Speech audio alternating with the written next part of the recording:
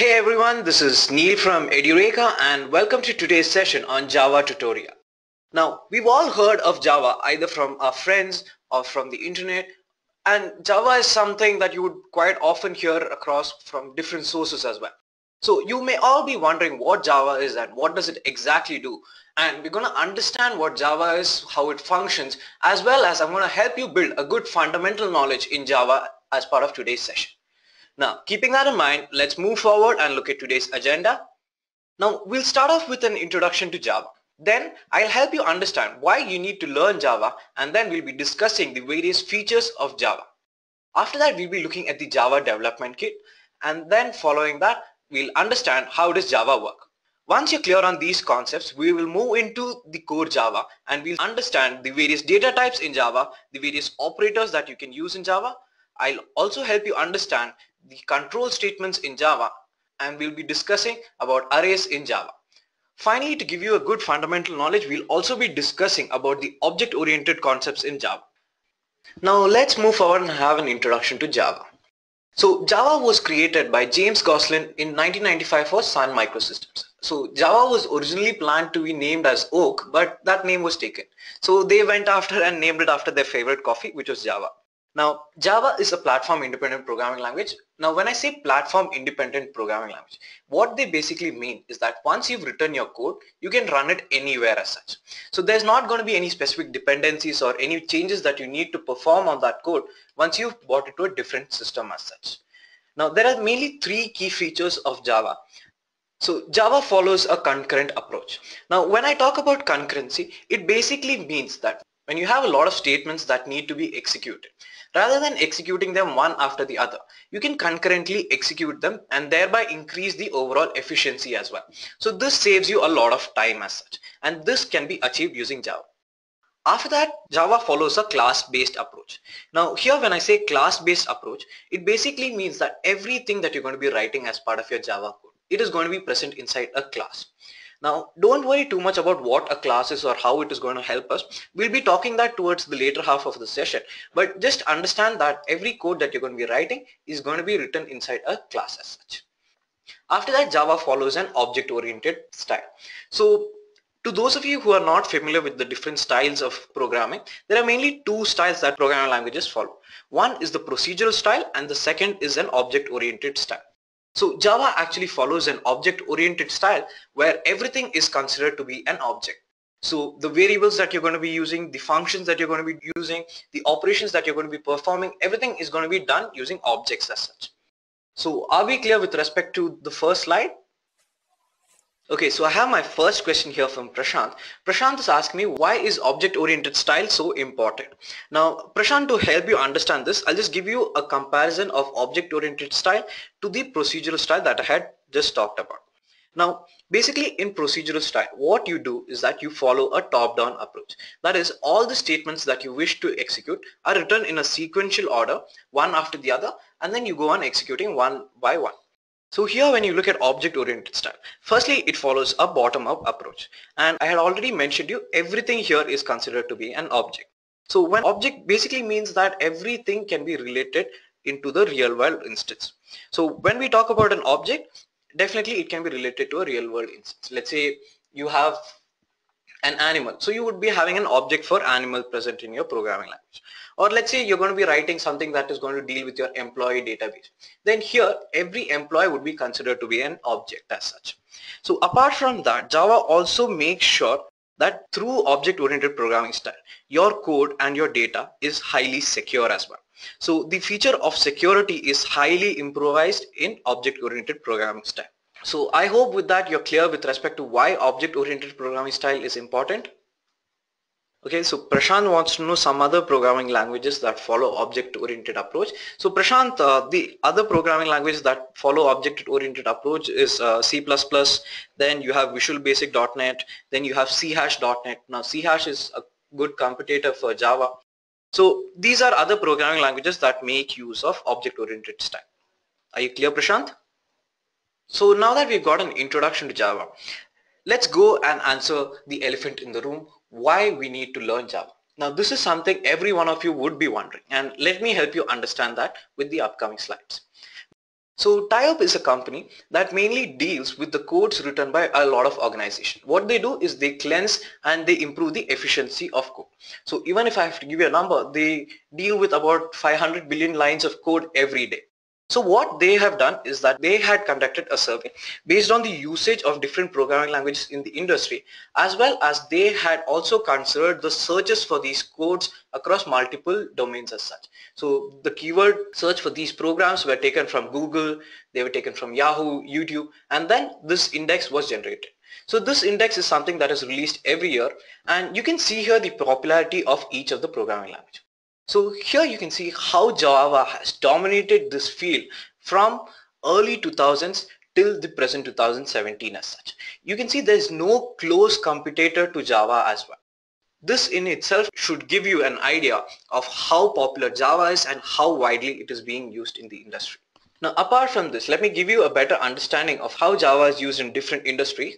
So here I've just picked 8 of the popular domains as such. Now in 8 of these domains, let me give you an understanding of how Java is being used in them. So when we talk about the financial service, here your server-side applications will be written in Java. Now Java is a highly preferred language to write server-side applications, and financial service domain is something that mainly uses the server-side applications. Apart from that, when you say even the retail domain, now the billing applications that you see when you go to a store, this could be a normal store, it could be a supermarket, it could even be a popular outlet as well. So their retail applications billing system is completely written in Java. Apart from that, in your banking domain, your transaction management as well as your transactional programs are written in Java. When you look at the IT industry, definitely you can understand Java is a programming language. So you have a lot of applications that are developed using Java, and Java is again one of the most preferred as well as the most used programming language in the industry today. So a lot of applications either are written in Java or make use of some features present in Java using the Java APIs. Then when you look at the scientific and research community, there your calculative as well as your operational programs are written in Java. So using Java, they are able to process as well as manage huge amount of data. Now again, when we say huge amount of data, we are all familiar with how scientific community deals. So they'd be using numbers that are way too big for normal applications to handle itself. So all those numbers, all those data is going to be handled by Java quite easily. When we look at the stock market, now this is something that is quite useful. So in the stock market, there are a lot of algorithms that are written in Java which help organizations to understand better as to which company they need to make their investments as well. And when you look at the most popular domains today, it is the big data as well as the Android domain. So here your Android programs make use of Java, and your Android operating system itself highly makes use of Java and various Java APIs as such. When we look at the big data domain, your Hadoop mainly uses Java, and you even have a concept of MapReduce which involves Java as such. So I hope with this you've got an idea of the various domains where Java is being used. And these are not the only domains where Java is being used. I've just selected some of the few domains, but you need to understand that Java is a very big ocean.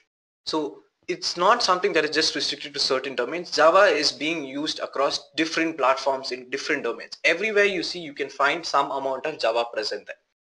But when you look at it in a positive way, Java is also an ocean of opportunity.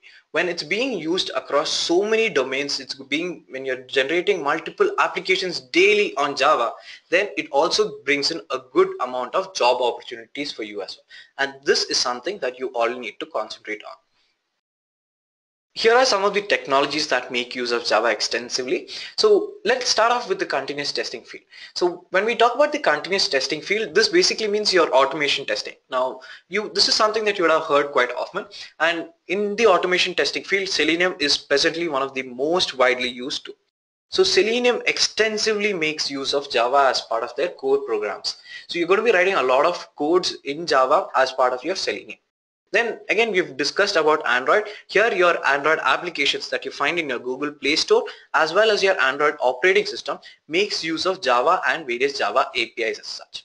We've also discussed about how big data and the Hadoop field makes use of Java as part of their core features. Then when we look at different frameworks, now you have Spring, Hibernate, Timeleaves. These are some of the popular frameworks, and they also extensively use Java as part of their course. Now, Spring and Hibernate is something that we'll be discussing more in our upcoming sessions, where we'll be extensively deep diving into these two frameworks. Now again, when we look at web development field, here when you talk about these two, Angular as well as Node.js, so these are basically scripting languages. Here what you're going to be doing is that you're going to be using JavaScript extensively as part of their core as such. Okay, so any questions still here? So I have a question here from Bharat. Bharat is asking me what is a framework. So Bharat, a framework basically is a structure that you'll be following for developing your applications. So once you have a structure, you get an idea of how the application should be developed. And again, Spring, Hibernate are some of the most popularly used application frameworks across the industry. So when you have to develop an application, you will be following these frameworks to have a standardized structure for your application. So are you clear, Bharat? Okay, so Bharat is clear. So any other questions? Okay, so Divya says no, Arun says no, Anna is clear. That's great to see, guys. So again, I'd like to remind you at any point, if you're not clear, if you do have any questions, you can put it across in the chat window so I can help you clarify it then and there itself. So let's move forward and talk about the various features that Java has to offer. Now, when we talk about the features of Java, this basically is also called as the buzzwords of Java. So these are the most essential features which have made Java the most popular programming language of the industry today. So we'll be talking about each of them one by one. Let's move forward and discuss that. So the first feature that you'll be discussing is Java is simple. So when we say Java is simple, it basically means that anyone can learn Java, and it is very easy for programmers to use it and make their code highly efficient as compared to other programming languages. Now after that, you have the portability. So I've already discussed the same with you in the start.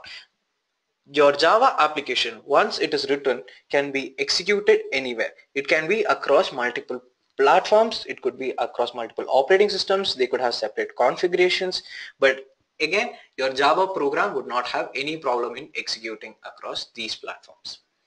After that, Java follows an object-oriented approach. We've already discussed everything in Java is considered to be an object, and every operation that you're going to be performing is through these objects itself. Now, when we talk about the security feature of Java, Java does not use the concept of pointers as well. So if some of you are familiar with C++, there's this concept of pointers, which basically means you're pointing to a specific memory location. So this is something a lot of programmers face hassle in. So that concept is completely removed from Java as well. Now apart from that, your Java virtual machine, that is the environment in which you'll be running your Java programs, also checks the code whether there's any threat present or if there's any error present in it before it goes on to execute your code. Again, when you look at the web development side of Java as well, you have this concept of applet, which ensures that the security of the code is met as such. So once you've written your code, it cannot be read by any other person. What you'll be doing is you'll be giving them an intermediate file that is known as bytecode. So this bytecode is not a directly readable file. So with that, your code is also completely secure. So no one can actually directly read your source code. Okay, so when we talk about the distributed feature of Java, this basically refers to the remote method invocation. Now you don't have to worry too much about this. We'll be talking about this in our upcoming sessions, but I'll just give you an overview here. So you're going to be writing a lot of programs, but they're going to be linked to each other, and not everything may be present on the same system that you're executing your program. So through the remote method invocation, what you can do is, if their dependencies are directly accessible over a network, your Java program will be able to access this, take all the necessary information that it wants, and then it'll be able to execute it. And this will seem like an easy process. Java will make it look like all the programs and dependencies are present in your same system, but it's a quite complex operation. But through Java's distributed feature, it becomes quite easy for you to achieve this. After that, you have the dynamics feature of Java. So when we say dynamic, it basically refers to the information gathering as well as the dependency association at runtime. So a lot of information that your program requires, a lot of dependencies, classes or packages that your program requires is only associated to your code just before it's going to be executed as such. So there's a lot of runtime features that comes into picture when you're going to be executing a Java program. After that, you have the robust feature. So this basically refers to how your Java program can be suitable across multiple environments as such. So your Java code is basically check both at compile time as well as runtime.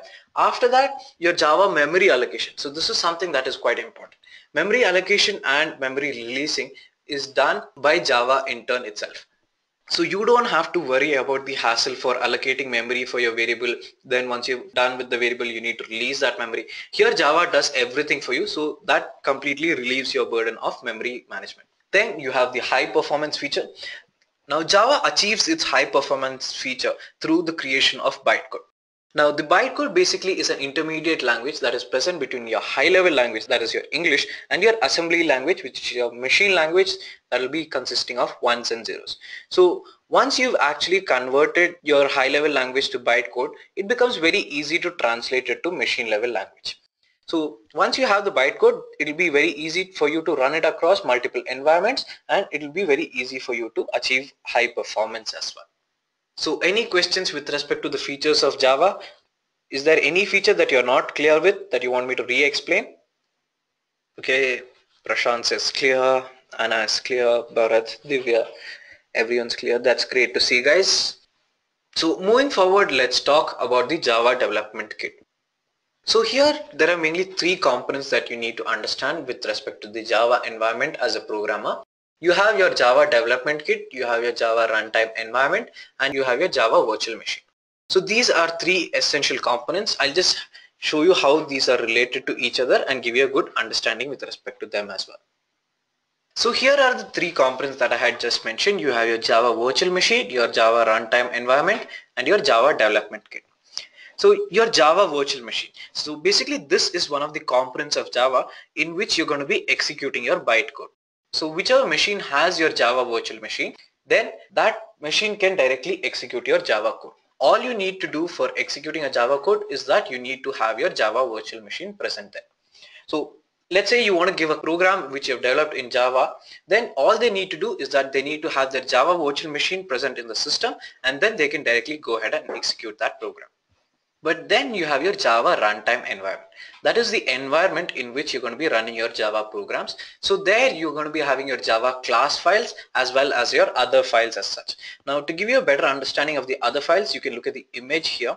So basically these are the other files that you're going to be having as part of your Java runtime environment. Whichever of these files are required, the JRE will directly link it to the JVM as required. So all these will be present in your JRE, and after that you have your JDK. JDK basically refers to your Java development environment. So this is something all developers require to have. So in case if you want to write your program as such, or you want to create various programs, then you need to have your Java development kit present on your system. So again, when you talk about your Java development kit, it basically has these following development tools. So as you require, you can use either of these tools as part of your code. So are you clear with respect to the Java virtual machine, the Java runtime environment, and Java development kit? Okay, so Divya is asking me, I already have Java installed in my system. Do I need to reinstall it? Now Divya, unless you have specifically downloaded and installed the Java development kit, I believe you'll be having the Java virtual machine installed in your system. So this is basically used to run the Java codes present on different browsers. So I think that is what you're referring to. Yeah, so that is your Java virtual machine that is installed in your system. So what we're going to be doing is that we're going to be downloading the Java development kit and installing it on your system. But before we go ahead and do that, let's try to understand how Java works. Now, let's consider the two main environments. First is the compile time environment, that is the environment where you're going to be developing your Java code, and then you have the runtime environment where you're going to be executing your program as such. So we're going to start off with our Java source code that is going to be of a .java extension. So every code that you're going to be writing and saving should be saved with an extension .java. So this basically helps it understand that this is a Java source code file. So once you've completed your code, then you can go ahead and use the Java compiler to compile your source code, check if there are any errors present in your code, and then create a bytecode. So once you've completed the coding of your application, then you've translated to the bytecode, then what you're going to be doing is that you're going to be moving it either locally or through a network. That is, you're going to be distributing it through the internet. So once that is done, basically whoever has to run it will follow the following process to execute it. So what happens is first is that a class loader is called. Your application may use objects from different classes, so their corresponding details are loaded from the Java class library. After that, the bytecode is verified. So here again, when we say bytecode verification, now you're transferring your bytecode across a network. So there is a slight chance that your code may get corrupted, or some virus or some changes may have happened through that transition. So your Java bytecode verifier checks if your code integrity is met and if there are any errors present in that code. So once that is done, basically what happens is that you're going to first send it to the Java interpreter as well as a compiler as such. So this again ensures your code has no errors. It makes it easier for your execution of the code because you're running it through an interpreter if it required, or a compiler as well, and then you're going to execute it on your runtime system. So once you've brought it to your runtime system, then it interacts with the operating system, which in turn interacts with your hardware, where your memory allocation, data storage, everything happens as such. So are you clear with respect to how Java works? Okay, so Divya is clear. I've got a confirmation from Anna. Bharat is also understood. Deepthi, Prashant, that's great to see, guys. So enough with the theory part. Let's move ahead and install Java Development Kit on your system. Now to download the Java Development Kit, what you need to do is just go to your browser. Here just search for JDK download. So this will directly lead you to Oracle's page where you can download the Java development environment. So here you have your option to download Java Development Kit, that is JDK version 8U 1.2.1. So this basically means you're going to be downloading Java 8. Now again, to give you an idea, in the industry presently most organizations are working on Java environment 7, but I again recommend that you start off with Java 8 itself because most organizations have already started migrating to Java 8. So all you need to do is click on download here. Then you need to specify which operating system is your choice. Before that, just accept their license and then you can choose the corresponding operating system. Now the installation of Java is very easy. All you need to do is just click next, next, next until you're done with it. After that comes an essential process where you need to specify your Java Development Kit's path. So go ahead and install Java on your system and then I'll help you understand how to set the path variable. So now that you have installed the Java JDK on your system, it's time we go ahead and configure the path of Java on your system. Now to do that, all you need to do is go to your My Computer. Here just right click and select Properties option. So here you'll be getting System Properties. Now all you need to do is click on Advanced System Settings. And here you have the option of Environment Variables. Just click on that and you will get this option for setting environment variable. Now if you do not have a path variable already set, just click on New and create a path variable. But if you do have an existing path value, so I already have multiple programming languages set on my system, so their path is already set. But in case if you do not have the path variable, just click on New and create it. So then comes the question, what do you need to specify in this path? So here what you need to do is that you need to give the location for your Java bin. That is the JDK bin. So go back to My Computers to the location where you have installed Java. Now in case if you have not changed the path, it will be present in C, Programs, Java, and then here you have two options, Java, you have JDK and JRE. So go inside JDK and then inside bin. So take this complete location, copy it, come back to your environment variable and specify it here. So if in case there is any other value, just put a colon and then put the new value. But if there's nothing set, you're creating a new variable, then just directly specify this path length. Just click on OK. And then to check out if your Java path has been set, just run your command prompt. That is, here just type Java C. So by this what you're doing is that you're basically checking if your Java compiler has been set. Just press on enter, and in case if you get these values as such, then the path has been set correctly. But in case if you are getting Java not found, then let me know, I'll be able to assist you accordingly. Okay, so now that you've all set your path, let me just show you how to run and compile a Java code. So to compile a Java code, first go to the directory where you have specified your Java. Now it's time I'll show you how to run a Java code. So all you need to do is cd, go to the directory where your Java code is present.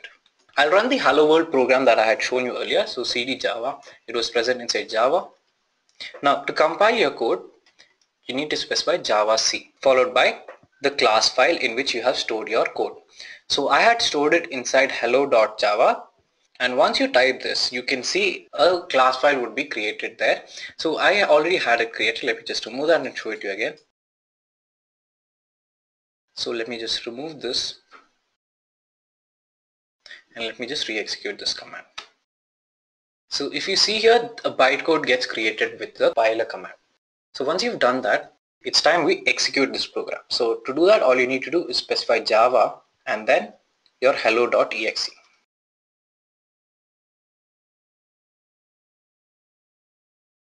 So once you've compiled your code, let's execute it. So just specify Java and the file name. So you can see the code has been executed. But this becomes a tedious process when you have huge amount of programs that you want to execute. So to overcome this challenge, what we're going to be doing is that we're going to be installing an IDE. IDE basically refers to an integrated development environment where you can basically compile as well as see your code. Now the most popular IDE is Eclipse, so let's go ahead and download and use Eclipse because this is a standard development tool that you're going to be using as part of your industry. Now to download Eclipse, all you need to do is go back to your browser, search for Eclipse download. So go to the Eclipse download option. And here I'd recommend that you download Eclipse Neon itself. Now there's a direct option to download the 64-bit for Windows, but let's say if you're using a 32-bit, you can go to the packages option. And here you can choose the corresponding package. Now there are multiple versions of Eclipse for Java developers. So I recommend that you download the Java Eclipse IDE for Java J2E development. So this is a complete package and it will be very easy for you to use this as well in our upcoming sessions. So specify your system and download it. It will directly give you a zip file. Now inside that zip file, once you've extracted it, you'll directly have your Eclipse which you can launch from there immediately. Let me show you how the Eclipse looks like.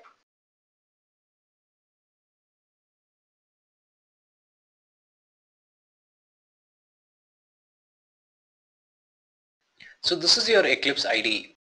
So to your left you have all your Java projects, then you will have your code present here and this is your output field. So don't worry, we'll be using the Eclipse IDE in our next slide, so just hold on to that. Any questions with respect to the installation or any problems that you have faced? Alright, so now that all of you also installed Eclipse in your system, it's time we move ahead. So we'll be discussing the various data types present in Java. So these are some of the primitive data types that are present in Java. They can be mainly classified into 4 different aspects. So first you have your integer, then you have your float, character and boolean. Now integer basically is used to store a numerical value. So this numerical value, again when I say, cannot have decimal points. For decimal points you have float. So any numerical value that does not have a decimal point value can be used to store int. So again with an integer type itself you have 4 different types. You have byte, you have long, you have short and you have int. So based on the numerical value which you're going to be storing, you can use either of these. So to give you a better understanding, in a byte you can store a number that is between either -128 to +127. But at the same time when you look at int occupies 4 bytes, so within an integer you can store a numerical value that is between 2100 crores to +2100 crores. So it's a huge number itself, so mostly we stick to integer itself, but again based on your need you can even use long as well. So if you have a number that is going beyond that as well, you can use long.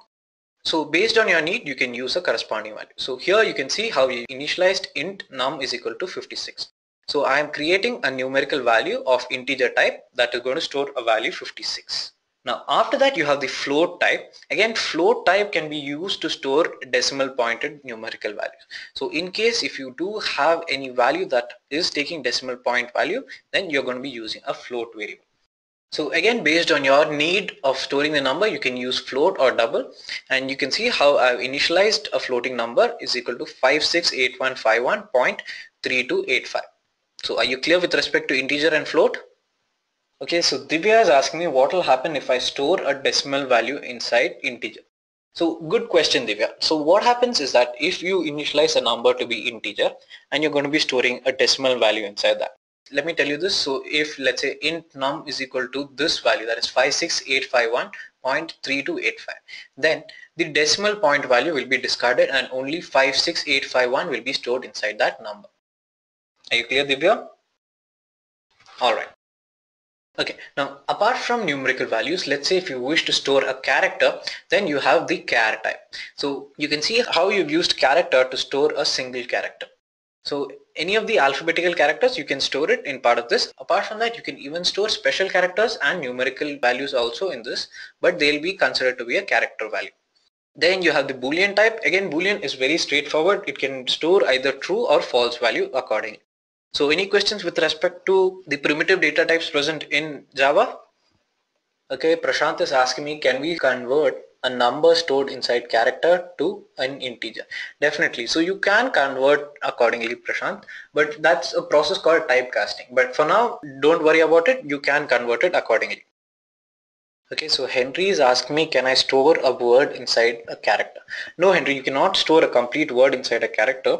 But for that, we have another type that is called strings, but we'll discuss that in the upcoming slide. So don't worry about it. Alright, so moving forward, let's see a use case where you're going to be using the different data types. So now let's look at a use case. So John owns a department store. So he wants to create a bill which has to have the following fields, but John does not know Java. So he wants you to help him out and create the corresponding fields with the correct data types. So you're going to have an invoice ID, you're going to have a product ID, you're going to have a product cost, you're going to have a quantity, a discount, total price, and whether the customer has provided feedback. So can you guys guess which data type is going to be associated to which field? Alright, so most of you have made your guesses. Let's see how many of you are correct. Your invoice ID is going to be integer, your product ID is going to be integer. After that, your product cost is going to be double. Now some of you have guessed it to be float, but again we prefer using double over float because it is more precise.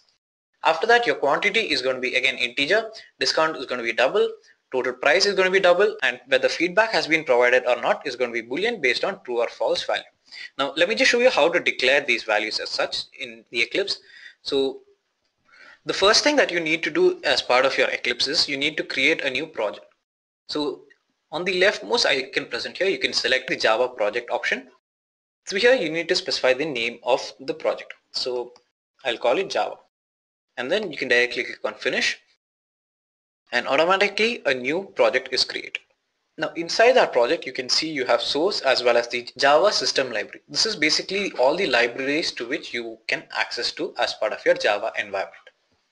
So now I need to create a new class file. So right click and then go to the option and click class file. So I had mentioned to you earlier as well, everything that you're going to be writing is going to be part of a class. So click on class and then you need to specify the name of the class. Now one thing to remember is that as part of the naming conventions for class, you cannot use white spaces as such. So what I'm going to do, I'm going to make it as retail shop, retail underscore shop. So don't make any changes here as such, but one thing is make sure you have checked this option, that is public static void main. This basically means that inside your class, your main function is going to be. So just click on finish and you have your class file created here. Okay, Bharat is asking me what does the main function do. Okay, Bharat, basically every time that you're going to be executing your code starts executing from that main. So wherever you're going to be specifying your main, there your code starts executing. For now, don't worry about these concepts, public static void main. We'll be discussing more about that in our next session about classes and objects. For now, all you need to do is I'll show you how to declare these variables. So first what you're going to do is that you're going to specify integer type. Now for integer type, all you need to do is specify int. So just type int and system will consider to be integer. So you can see it's been highlighted separately because these are reserved keywords. That is, when you're using these keywords, Java in turn understands that this refers to integer. Now in my integer, I had my invoice number. So I'm going to say invoice underscore num. So this is a variable name. So wherever I'm going to use invoice number as part of my code, it basically means that this is a variable that is of integer type. So if you have multiple variables of the same type, rather than declaring them individually, all you can do is put a comma and then start specifying the next variable name. So after the invoice ID, we had the product ID. So that is product underscore ID. And then the third integer value that we had was quantity. So I'm going to call it quant. And after every statement, make sure you put a colon here. So this basically tells that this is an end of a statement. So in Java, it is very important that you make use of semicolon at end of every statement. So this is a challenge most programmers face initially, where they forget to put semicolon at the end of their statement and they end up having a lot of errors corresponding to that. So every statement has to end with a semicolon. After that, we had double values. So for double, what you're going to do is you're going to go next line and you're going to call it double. Now I had my cost, that was, so I'll just call it cost. Then I had discount, and then I had my final price, so I'll just call it price. So these were doubles. Now to specify a boolean type, you have to completely type boolean b. That would be boolean, and then you had feedback. So this is how you define different data types in Java. So by default, all the integers would be assigned 0. The doubles would be again 0.0, and your feedback would be set as true. So are you clear on how to declare variables in Java? Okay, Divya is clear, so is Sandeep, Arun, Anna. That's great to see, guys. So now that we have seen the various data types in Java, let's move forward and look at the various data operations that you can perform in Java. So you have mainly 4 different types of operators in Java. So you have your arithmetic operators, that is to perform arithmetic operation. You have addition, subtraction, division, and finally you have modulus. So this is something that you may not be familiar with if you're not from programming background. Basically what modulus does is that it performs division, but rather than giving you the quotient, what it gives you is the remainder of that division. So let's say you're going to perform 5 divided by 3. Rather than getting 1, what you're going to be getting is that you're going to be getting 2 as the remainder value. And then you have the unary operator. Now the unary operators basically are increment and decrement value. So let's say there is a specific value that you have initialized. So let's say you have an a that is equal to 10, and somewhere in your program you want to increment it after a certain set of operations. So what you're going to do is that you're going to increment the value of a with the increment operation. Now don't worry too much on this. We'll be using the increment operator in the loop statements, and I'll show you how it plays an essential role as part of control statements. Then you have the relational statements. Now this is something that you may be familiar with. You have lesser than, you have greater than or equal to, you have lesser than equal to, you have greater than, you have not equal to. Again, not equal to is represented with an exclamation mark and an equal to sign. So when you do that, it basically means it's a not equal to, and for equal to it is double equal to, because if you put a single equal to, it will consider to be an assignment operation. So finally, we have the logical operators. Now in the logical operators, you have 3 main operators. You have and, or, and not. So basically the not condition is used to negate the corresponding value. So let's say there's a condition that is true, then if you want to negate it, you're going to be using a not value. Now the 2 operators that you need to emphasize on is the and or operators. So here you're going to be working with different conditions as such. That is, you're going to be using the and or operator on different conditions. Now let's say both my conditions are true. Okay, so in that case both of these operators will give me the output to be true. But in case if one of your condition is true and the other is false, now in that case your or operator will give you the output value to be true and your and operator will give it to be false. So unless and until all your conditions are true, you will not get a true value to be output in case of an and operator. But in case of an or operator, as long as there's at least one true statement, then you can get the output to be true. Now these will be used in control statements again. Now don't worry, you'll be seeing that in the upcoming sessions, but I hope you've got a complete overview with respect to the different data operators. Okay, Divya is clear, so is Bharat now. Okay, so let me give you an example here. So basically what you're doing is that you're taking 4 different values and then you're correspondingly assigning them an operation. So I had told you earlier, equal to is used to assign a specific value to that variable. So this is an assignment operation. So this is also another operation that you're performing in Java. So what I'm doing is that I'm assigning num1 to be 10, num2 to be 15, and num3 to be 25. So here before you compute the value, what happens is that there is a board mass rule that you follow. Now this is something that you have again in maths that you may be familiar with. First the bracket value is computed, then you're going to be seeing the precedence. So you have division first, multiplication, addition, then subtraction. So let's look at this operation present here. Now let me help you understand how it happens here. Now before any arithmetic expression is computed, you're going to be following the board mass rule.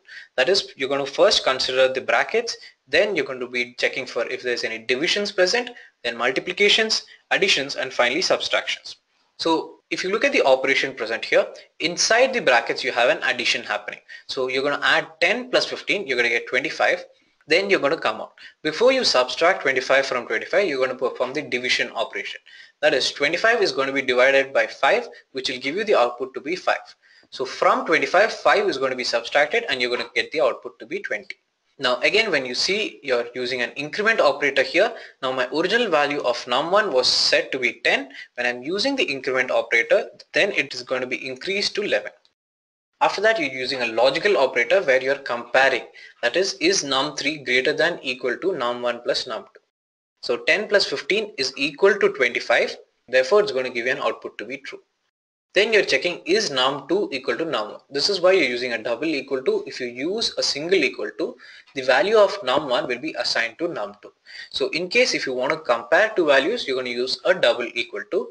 So num2 is not equal to num1, so it's going to give you an output of false.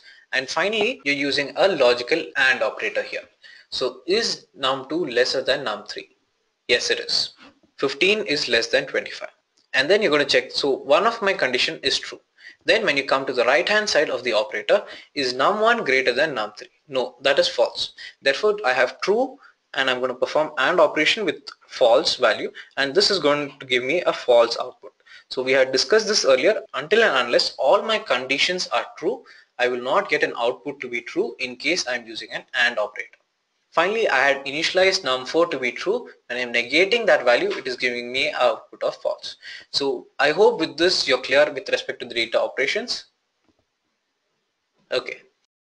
So moving forward, let's look at a use case where you'll be using these operators as such.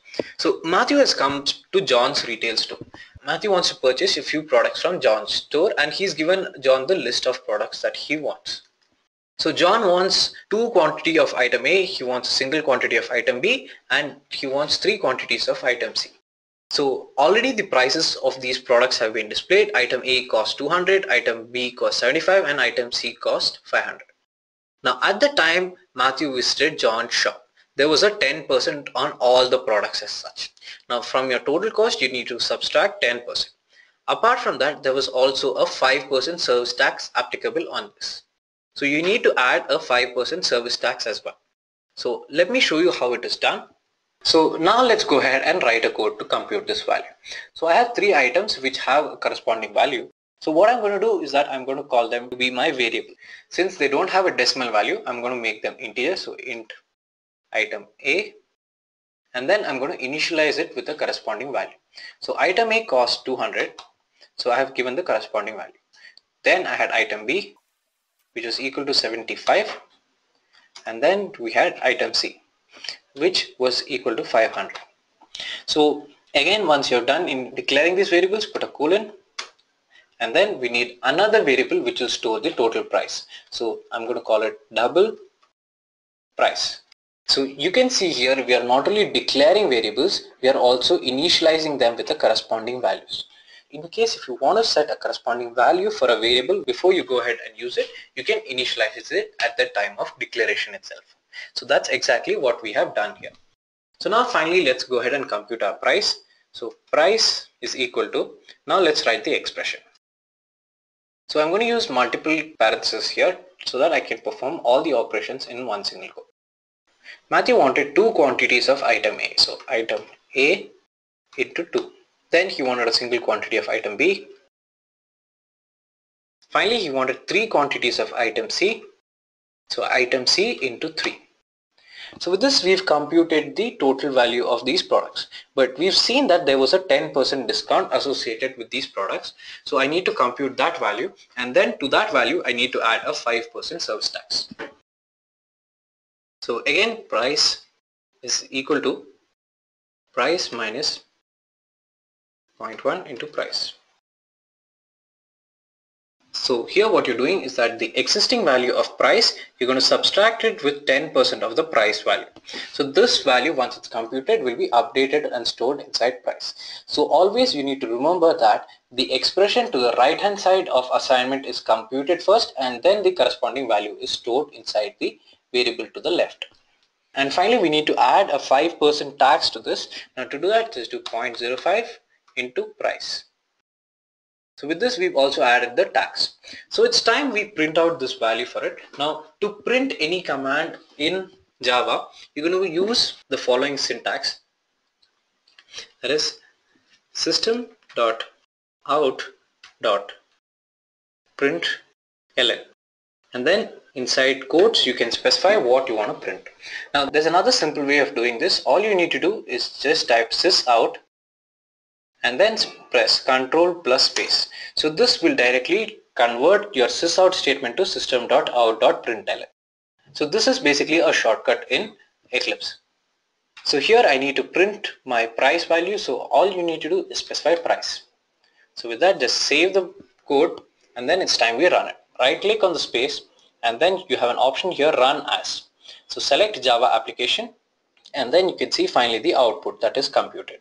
So with this, I hope you're clear on how to use the various data operators and how you can print a corresponding value out to your screen.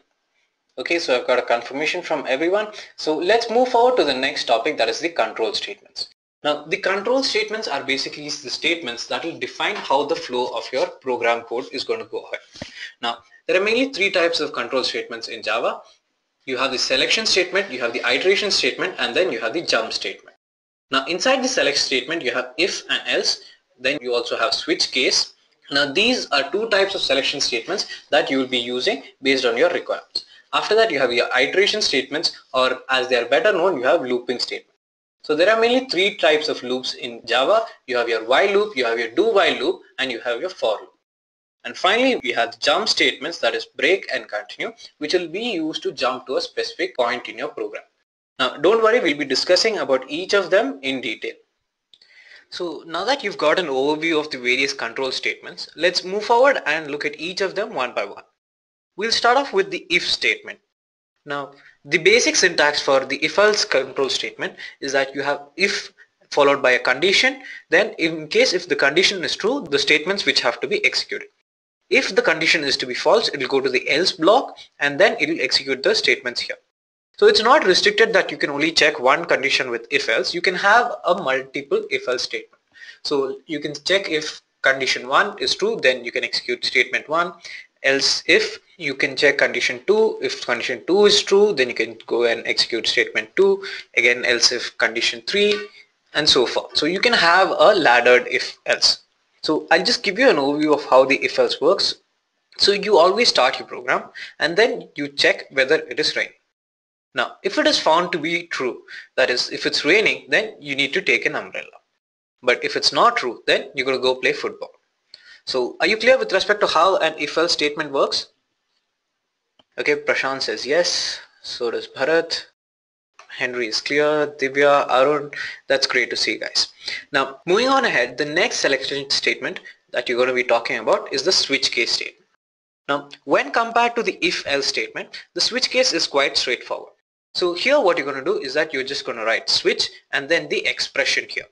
So you need to understand here, in case of a switch, putting in a condition would become problematic. Here you need to specify a direct expression as such.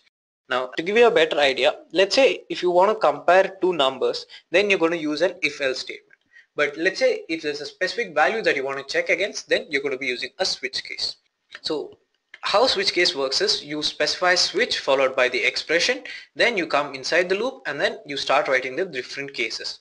So your case 1 will check against the value that the expression will be taking, and then if it is true, it will execute statement 1 and then it will break from that switch case statement.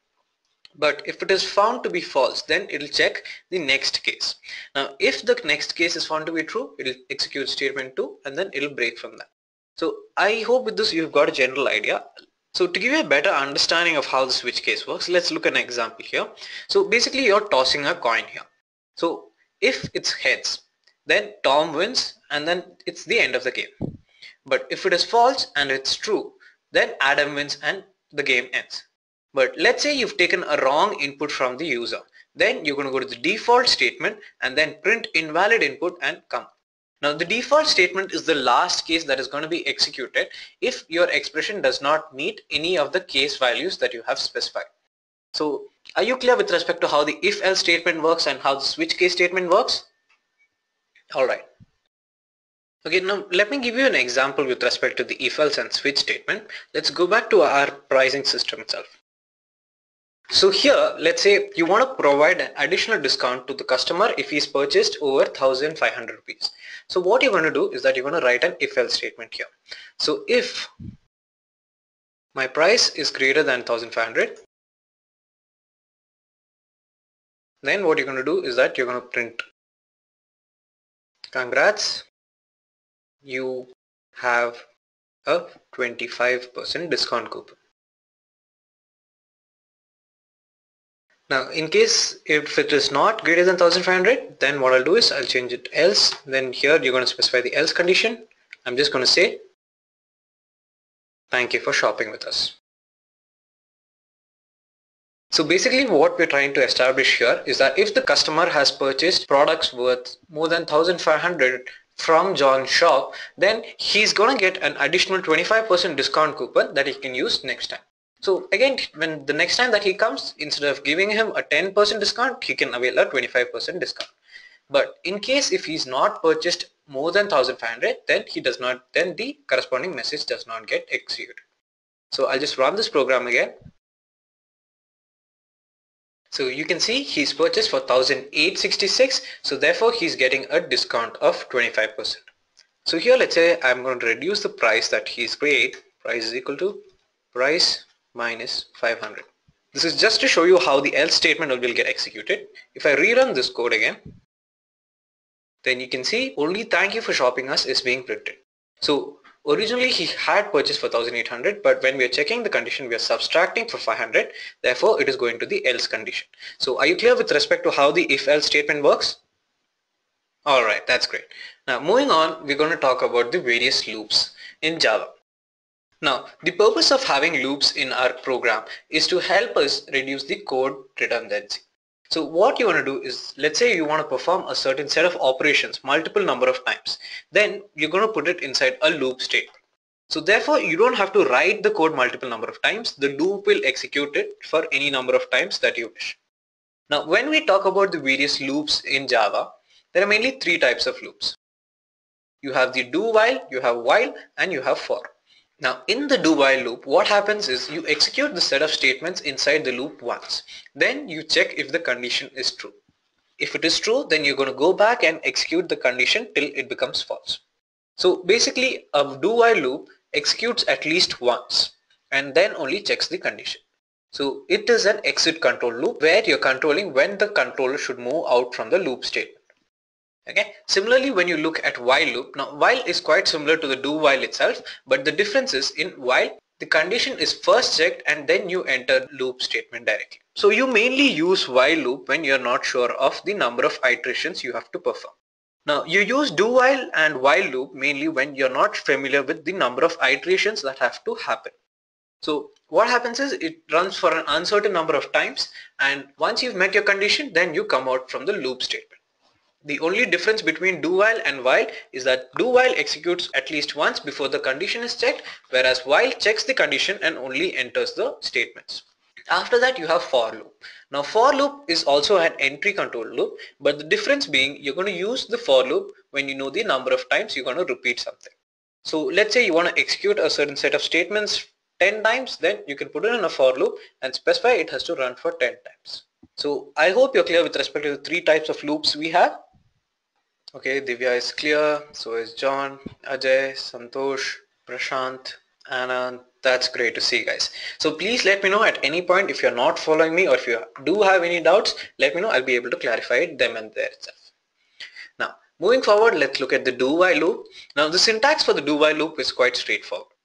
You're going to specify the keyword do first, and then you're going to specify these corresponding statements that you need to execute multiple times. So once the statement gets executed, only then do you come to the while part where you're going to check the condition. If the condition is true, then you go back to the do statement inside the loop and then you execute that statement. Once you executed that statement, again it comes out to the while, you check the condition, and then again if it's true, it will keep going back and doing the same until the condition is false. So you need to understand how the cycle works. So let me give you an example for that. So you always start to a point and then you execute the block of code that you want to execute. This runs at least once. Then what happens is you check if the condition is true or false. Now in case if it is false, then you exit the loop. But if it's true, you're going to go back to the point of do and then you're going to repeat the same execution of the statements. So are you clear with respect to how a do while statement works? Alright, so after that we're going to look at the while statement. Now if you remember, with the do while condition you had a first do, then you execute the statement and then you check the condition. But here what happens is first itself while checks if the condition is true. Only if it is true does it enter and then execute the following statements. So every time before you enter the loop, you're going to check the condition is true or false. So you're going to start the code and then you're going to check the condition straightforwardly. So if it is false, you're going to exit from that loop. But if it is true, then you're going to go back and keep repeating till the condition turns false. I hope you have understood how the while loop works and the difference between do while and while loop. Alright. Now finally we have the for statement. Now the for statement, as I have mentioned, is used when you have to run it a limited number of times. So the syntax for is slightly different. Here you're going to have three major concepts. You're going to have an initialization, you're going to have a condition, and then you're going to have an iteration. So basically what happens is you initialize a variable here to the value that you want, then you're going to specify the condition based on which it is checking. And finally you're going to specify the iteration. So let's say you want to execute a statement 5 times, then you can initialize the variable value to 1, then you can check if it is less than or equal to 5, and then you can always iterate it using a incremental operator. So for 5 times the statement present inside will get executed. So again, if you look at the flow of for loop, you again start the code, you first begin by initialization, then you move forward and check the condition.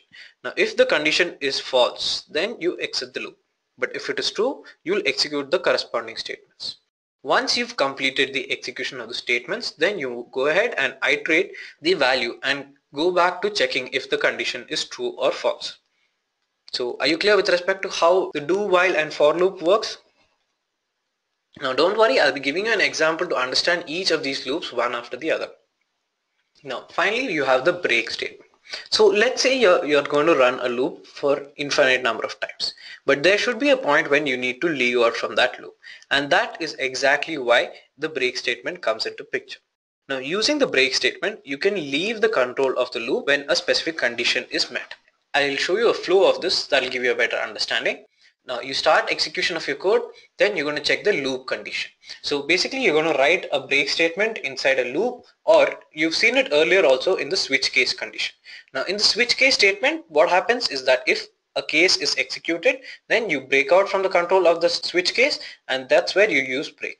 So what happens if you do not use a break statement inside switch case is that every corresponding case after the case you wanted will get executed. So I'll show you the example for that as well, but for now let's try to understand this.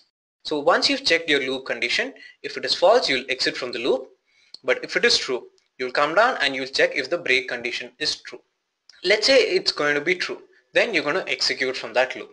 But if it turns out to be false, then you're going to execute the statements that are remaining in the loop and then go back to repeating that loop.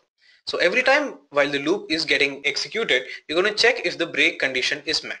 If it is, you'll leave from the loop, and if the break condition is never met, then you'll exit from that loop as well once you've completed the execution of that loop. But opposite to the break statement is the continue statement.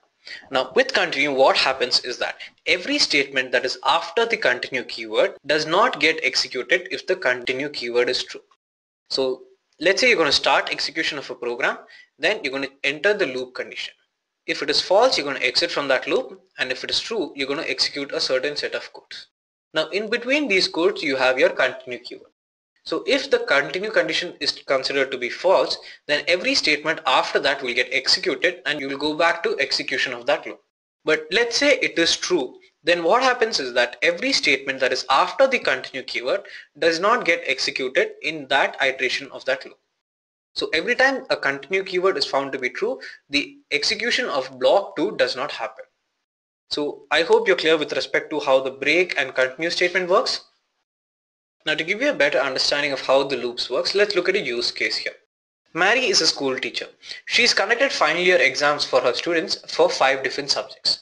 Now, as there are multiple students, she wants to create an automated system that will take the marks of each of the students, calculate the final score, and then give a grade distribution for these students. So she's also given us a grade distribution chart here. So if the student has scored below 40%, then he's going to get a poor grade. But if he scored 40 to 59, he gets an average. Similarly, 60 to 79 gets him good, 80 to 89 gets him very good, and 90 plus gets them excellent. So we're going to write a Java code that makes use of loops as well as control statements to achieve this. So let's see how it's done. For this, I'm going to create a new file. To do that, you can either go back to your project, right click and select new option from there, or you can directly click on the new class option here. Once you've set the name, click on finished and you have your new class created. So I basically have 5 different subjects for which I'm going to take the marks. So I'm going to assume the marks are going to be in whole. So what I'm going to do is that I'm going to consider the marks to be integers. So int, we had maths, physics, then you had chemistry, English, and finally you had computer science. Now I need to store the total marks somewhere. So I'm going to declare a double variable that is final score. So now it's time we begin with our looping statement. So what I'm going to do is that I'm going to start off with a do while statement. I'll say do, then open parenthesis and then enter into it. So always make sure when you're writing a code in Java or any programming language for that instance, you follow the indentation, because this will also help you identify where you've gone wrong and whether if you've missed any parenthesis or such. So always follow the indentation rule. So the first thing what I'm going to do is that I'm going to take the subject wise marks for each student. I need to take the maths marks first.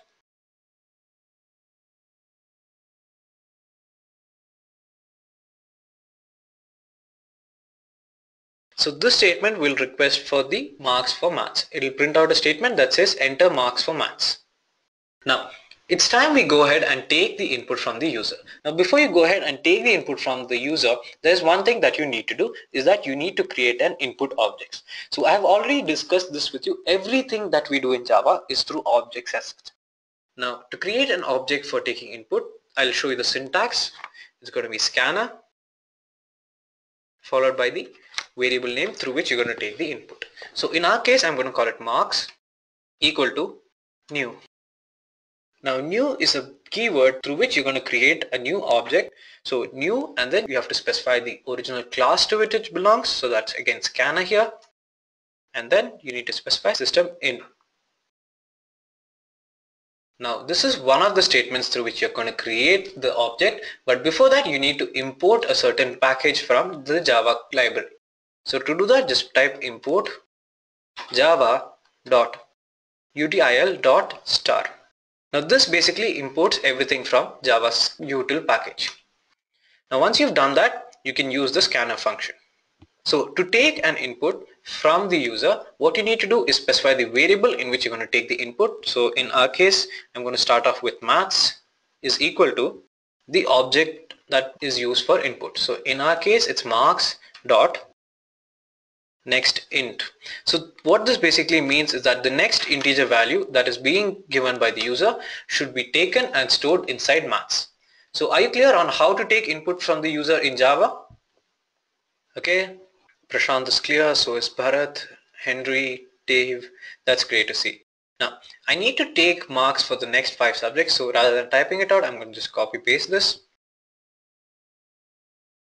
So maths, after that you have chemistry, you have physics, you have English, and finally you have computer science. Change the corresponding variables as well. Now this is for chemistry, so let's rename it to chemistry. The next one was for physics. Then we had English, and finally computer science. So with this, I have taken the marks from all the students. So now it's time I go ahead and compute his final score. Now to do that, what you're going to do is that you're going to write final score is equal to. Then you have to add all the marks and then divide it by 5 since we have 5 subjects. So let's add each of these marks. That's maths plus English plus chemistry plus physics, and finally computer science.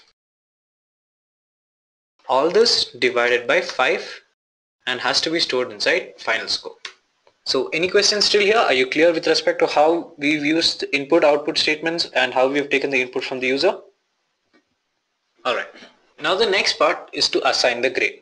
Now the first thing that we're going to do is we're going to create an if-else ladder for this. So if my final score is greater than 90, then he's going to get excellent. I'm going to say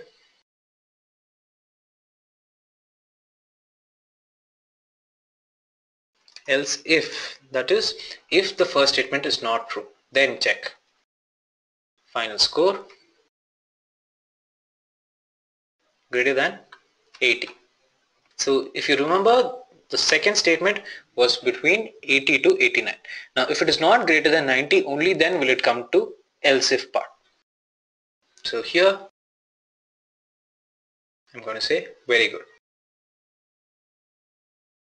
Again I have another else if final score is greater than 60, he gets just good. Then you have another else if, where if my final score is greater than 40, then I'm just going to print average. Now after this I'm not going to write an else if ladder, I'm just going to write else.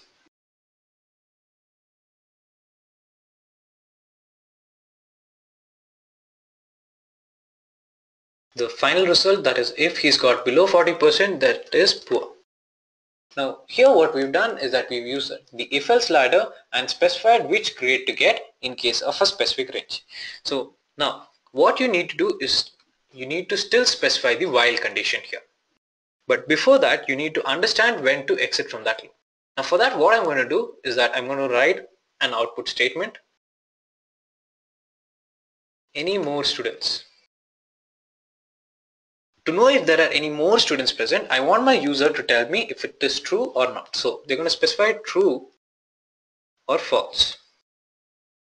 Now to store the true or false value, I need a boolean variable. So let's go back and declare a new boolean variable.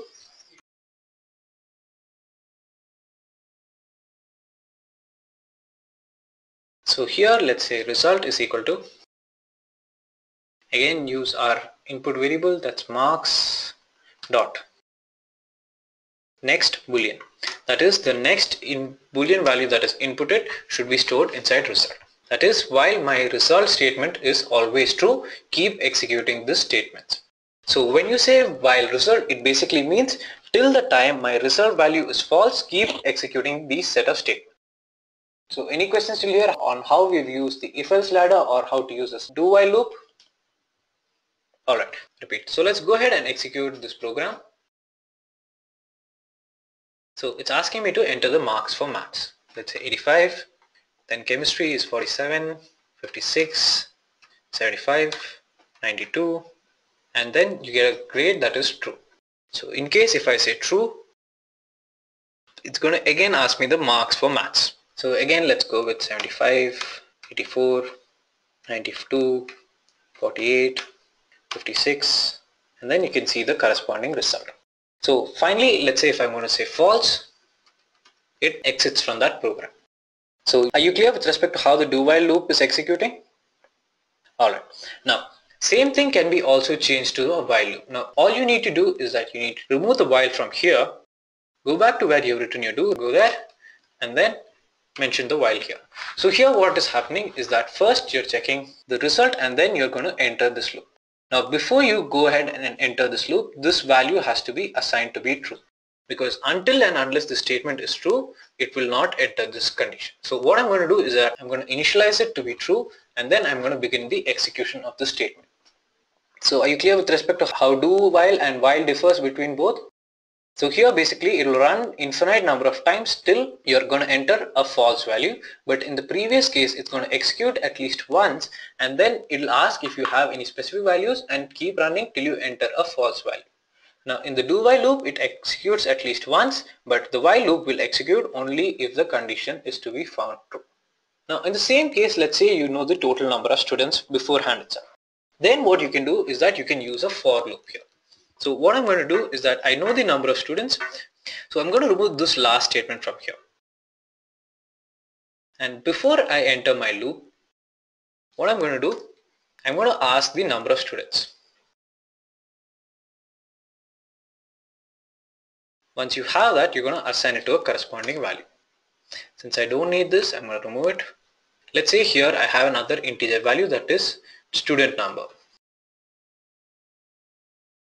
So again, let's say student number is equal to my marks dot next int. That is, the next integer value entered should be my number of students.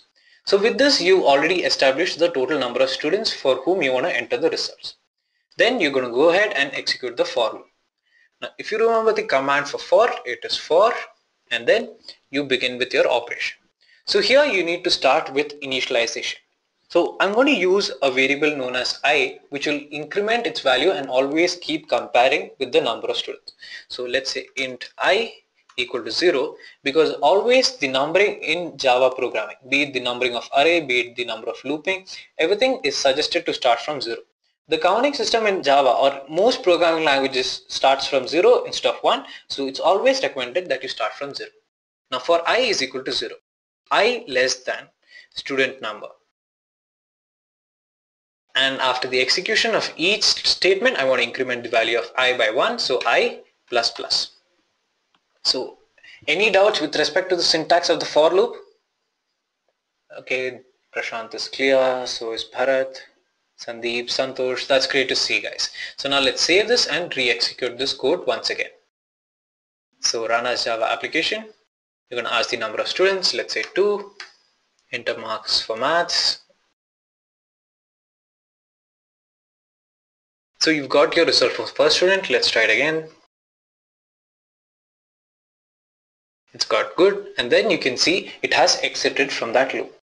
So our loop has run twice. So any questions with respect to how the for loop works, or the while or do while? Okay, so now that everyone is clear with respect to how the for and do while loop works, so now let me show you another program where you're going to be using both break and continue. Let me create a new class. Let me call it number sequence.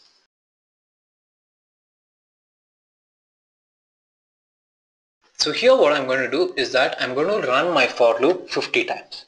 But inside my for loop, I'm not going to print even numbers. And in case if my number crosses 20, I'm going to break out from that loop. Let me show you how it's done. So let's say for I equal to 1. Now in this case, my counting has to start from 1 because I'm going to check from 1 to 50. I less than equal to 50 and I plus plus. Now inside this, you need to specify both your break and continue statement. So first thing, let me check if the number is odd or even. So to do that, all you have to do is say if I modulo 2. So if my number divided by 2 is going to be equal to 0, then that means that the number is an even number, because all even numbers when divided by 2 gives me a remainder 0. So in that case, I'm going to write a continue statement. That means don't bother with the statements after this, go ahead to the next iteration. If not, then else I'm going to print that number. So So what happens here is that it's going to run and print all the odd numbers till 50. Save it and let's execute this. So you can see all the odd numbers are printed. But let's say I don't want to print the numbers that are more than 20, then I'm going to write another statement if I greater than 20. In that case, break. So you need to change it to else if, and then let's run this again. So you can see here, initially when it was printing till 50, but at this point when it is greater than 20, it's breaking out from that loop. So I hope you're clear with respect to how the for loop works, how the while loop works, how the do while loop works, and how the break and continue statement are part of this programming style. So I've got a confirmation from Divya, Prashant, Bharat. So that's great to see, guys. Now I hope you guys are trying out these codes simultaneously, but so that in case if you're facing any challenges, you can let me know and I'll be able to assist you as well. So moving forward, we're going to talk about the next concept, that is arrays in Java. So remember our good old friend John? John is facing a new problem now. Now John has 15 invoices that he wants to store with the corresponding amount, but he doesn't want to store them as different numbers. Now to solve John's problem, we have a data structure, that is array. Now an array is used to store elements of the same type in a sequential order. Now an array can also be single dimensional or multi-dimensional, and each array has mainly two components. Now the first is its corresponding index and the second is the corresponding values. So when you have a sequence of values to be stored, they'll be stored in the value segment, and the index is something that gets automatically incremented based on the number of values you want to store. So the indexing starts from 0 and goes on till n-1 of the size of the array. So let's say if you want to store 15 numbers, then it starts from 0 and goes all the way till 14. But let's say if you want to extract a specific value from an array index, that is, let's say you want the fourth value present there, then you need to only specify the corresponding index and the value can be extracted from this. Now I have already told you there are two types of array. You have the single dimensional array and you have the multi-dimensional array. Now for initializing the single dimensional array, you have this following syntax where you specify the data type of the array, then the name, and then you use square parentheses. This is to help Java understand that it is going to be an array. Then you need to specify the keyword new. I had mentioned to you earlier as well, you're going to use new to create new objects as such. So here array is also an object, and then again the data type as well as the size of the array. So below you can see we've created an array with the name A of the size 12. The indexing starts from 0 and goes on all the way to 11, and corresponding values are being stored here. So let's say if you want the value of 7, then all you need to do is take A of 6. Now when we talk about a multi-dimensional array, your data is going to be stored in a matrix format. So you can see the initialization is also slightly different. You again specify the data type, the name of the table, then you're going to use two sets of square brackets. Now this is to help Java understand that this is not a single dimensional array but a multi-dimensional array. Then again the new keyword comes followed by the size of the multi-dimensional array. So here you can see we specified the number 4 and 5. This is to help Java understand that I need 4 rows and 5 columns in my table. So you can see here the array indexing starts from 0 to 3 for the rows and 0 to 4 for the columns. So this is how your multi-dimensional array looks like. It's similar to a matrix that you use in mathematics. So I hope you're clear with respect to how an array looks like and how to initialize one, because we're going to go ahead and help John out with his invoice problem. Alright, so Divya has given me a confirmation, so is Bharat, Adam, Henry, Prashant. Let's go back to our Eclipse. So here let me create a new class. I'm going to call it array help. So we need a two-dimensional array. So again, this is going to have amount. So what I'm going to do is that I'm going to make it a multi-dimensional array of double format. So double, I'm going to say invoice, and then you need to specify that it's a multi-dimensional array. So 2 square brackets and then equal to new double. So here you need to specify the size of the array. Now John had told us he had 15 invoices, and he also said that he wants to store the invoice number with the corresponding amount. So basically I'm going to create a new two-dimensional table which is going to have 15 rows and 2 columns. Now to do that you need to first say 15, and in the second case it's going to be 2.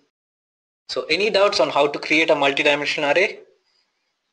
Alright, so to access a multi-dimensional array, what you're going to need is that you're going to need multiple nested for loops. So let me just show you how it's done. So let's say for int I equal to 0,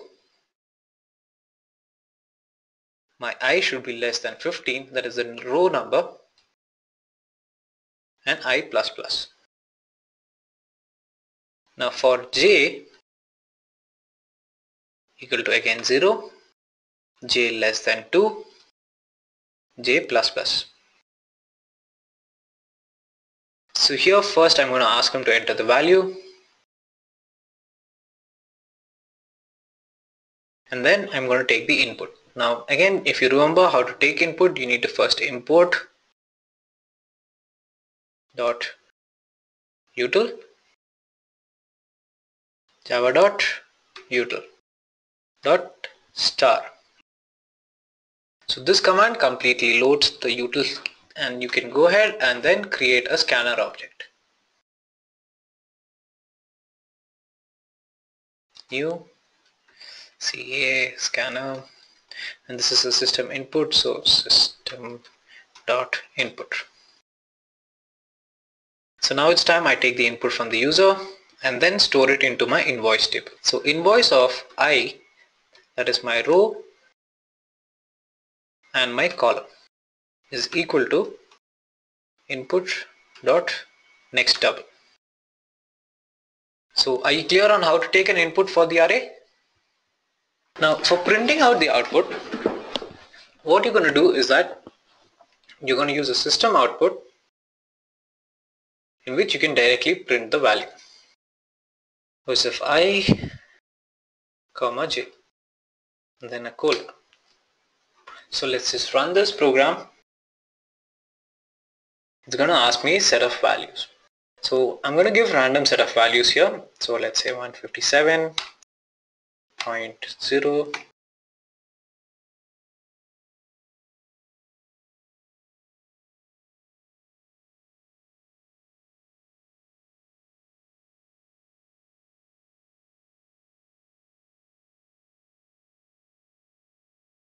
So you have your complete set of values that is being displayed here. So are you clear with respect to how arrays work and how we've stored it separately? Now this is just a sample value, so don't go by that.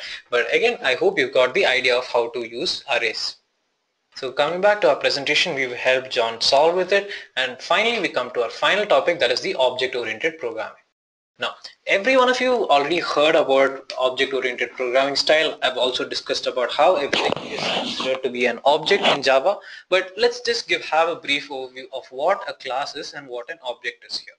After that, we'll move forward to discuss the 4 main concepts of object-oriented programming. Now, Java is object-oriented and a class-based programming language. So we've seen how Java is a class-based programming style, and I already told you everything here is considered to be an object. But then you may have been wondering, what is an object in itself? So basically, when you talk about an object, anything that exists can be considered to be an object.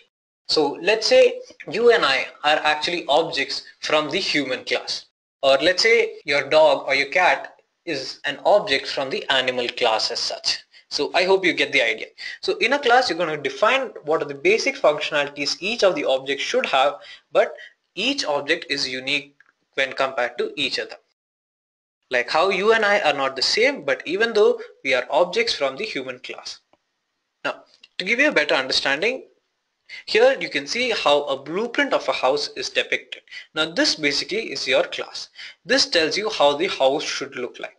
But your individual house in itself is an object. It may have the same features as the class, but there will be certain changes with respect to this. And you cannot expect all the houses designed with the same blueprint to be the same, because there may be slight variations as such. So are you clear with respect to what is a class and what is an object? Now, to call any programming language as an object-oriented programming language, there are mainly 4 concepts that it needs to cover. Now, the first concept that we'll be discussing is inheritance. Now, basically, inheritance is a mechanism through which one object acquires all the properties from its parent object. So we've already seen this concept actually. I just gave you an example as well. Now, if you see in the image here, it's referring to the same example where your superclass or your parent class is animals, but when you look at the child class, it can be amphibians, it can be reptiles, it can be mammals, or it could be birds. But when you look at their parents, it's considered to be animals as a superclass. Now, through inheritance, you can achieve code redundancy and you can highly make use of code reusability. So let's say there's some common function or some common variable that you want to be present across multiple classes, then all you need to do is specify that into the base class or the parent class. Then all the childs that will be inheriting from this class will have the same set of variables or functions.